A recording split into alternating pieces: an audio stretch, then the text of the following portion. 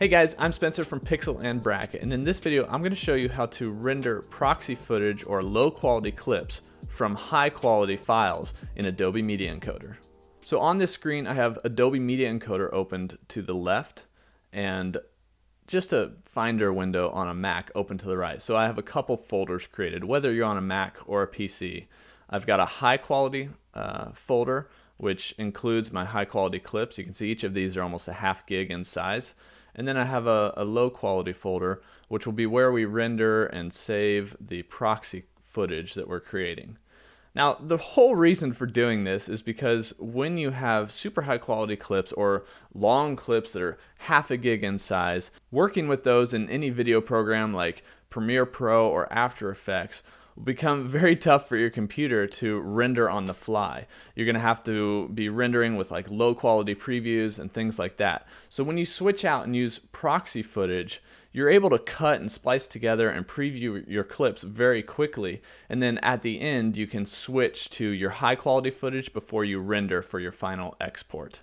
So in this tutorial, let's look at how to create those proxy clips.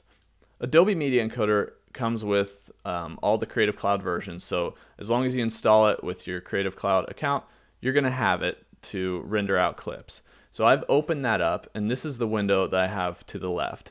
I'm going to kind of ignore anything to the left, this media browser, preset browser. The encoding window isn't one that you need to actively pay attention to until we start encoding. So the one that I'm looking at is the queue window. If you don't have that open, make sure you go to Window and then select Queue. So you can actually just drag files into this queue. So I've got my high quality clips over here to the right, clip 1, 2, and 3. I'm going to just shift click those to select them all, and I'm just going to drag them right on in. And they're going to come in here, and it's going to kind of think about them for a second. There we go. We've got them in here. You've got a format, which I don't really need to worry about. I've got output file, which actually I don't really need to worry about either. What I need to worry about is the preset. And if I click on this blue preset, it's going to open up another window. And in this window, with this lovely footage of me on a green screen, I have lots and lots of things, okay? I'm just going to show you what you need to worry about because not all of this is incredibly important. First and foremost, if you want video, obviously make sure your video is checkmarked, and if you want audio, make sure export audio is checkmarked. Sometimes I don't use the audio portion. I might use audio from a different clip, so it'll save a little bit on file size if I don't export with audio. Now I want to go up to format, and a lot of times this could just be preset on something, but I do want to go ahead and select H.264. It's just a very standard codec. I think it's called a codec. Anyway, it's just a very standard format to use. But under preset, I'm going to change this to something different. So instead of the YouTube 1080p HD, it's actually going to end up being custom, and then we're going to save our own preset. So if you want to start with something, as long as you have 1920 by 1080 footage, I want to keep it at that same resolution. So if it is 1920 by 1080, selecting the YouTube 1080 1080p HD to start with isn't a bad idea. And then we can scroll down a little bit on this media encoder, and you can see in this bottom portion here there's a video tab. That's the one I'm really super concerned with. First off, make sure that this width and height match your video file that you originally had. If you want to match it real quick, you can hit match source just in case it doesn't match. And then after that, it may gray it out and you'll just have to uncheck things to re-edit it if you need to. But then all I'm really going to do here is scroll down to the bottom and look at this target bitrate. And right now, I actually have an estimated file size of 407 megabytes, which is just slightly lower than our 552 that this clip started at. So what I can do is, as I drag this target bitrate way down, the estimated file size goes way down with it. And actually what I did earlier for a project that I was working on, went with the target bitrate of 2. And I'm not sure if that's megabits or megabytes per second. I think it's megabits. No, I think it's megabytes.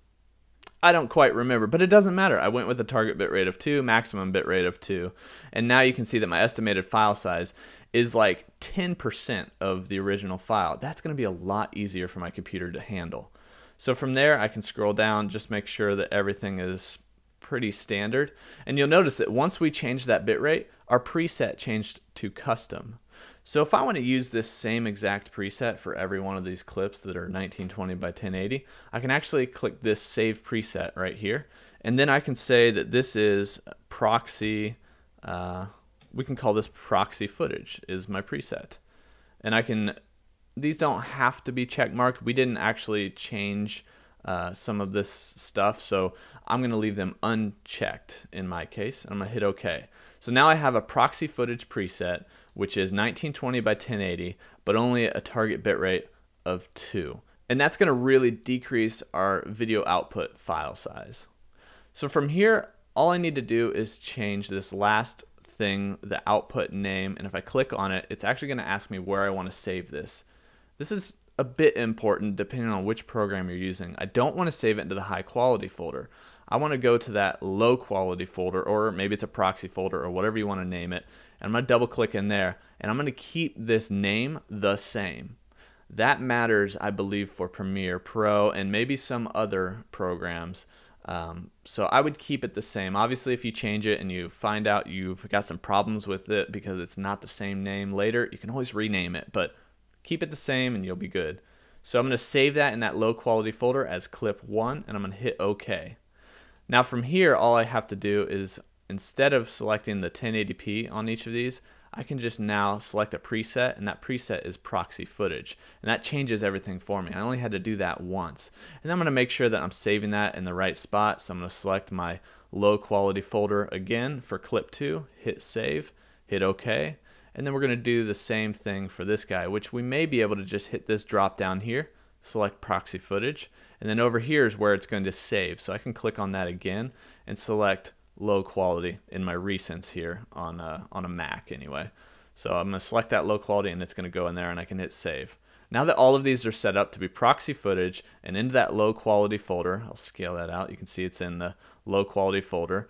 All we have to do is hit play or hit the start button. And once it starts, that's going to just encode all of these files. You can see all this magic happening down here, and it's going to work its way across. So a lot of this is just waiting on blue bars. I'll see you on the other side of this render. And we're done. That was really quick, right? If you want to watch the full render, check out the Daily Creative 67. I did a live stream where I recorded this tutorial. Anyway, what that did was we saved all of those into this low quality folder. So check it out. Originally, I had all these high quality clips, 550 meg, 685 meg. Now they're down to 60 meg, 75 meg, 62 meg. You utilize these proxy clips in your projects, and you're going to notice a huge difference in rendering time as you're working on the project. It's going to make it a lot easier for you to do effects and edits and all the different things you need to do inside of your video project file. And then at the end of that project, you can replace those clips with the high quality clips for your final export, and you're going to have a real high quality video that was much more quick and efficient to work on. You guys, I am recording an After Effects proxy clip tutorial and a Premiere Pro proxy clips tutorial. I'm going to link them up to this video if they aren't already. Just give me a little bit of time. They're coming up. They're the next 2 tutorials on the channel. So make sure you subscribe to stay up to date with the latest tutorials. Hit that notification bell if you want to know exactly when they're getting released. But this is sort of a companion tutorial to those 2. So this is showing you how I render proxy footage, but then those 2 tutorials will show you how I utilize proxy footage in those 2 Adobe programs. Thanks for watching, you guys, and I'll see you next time.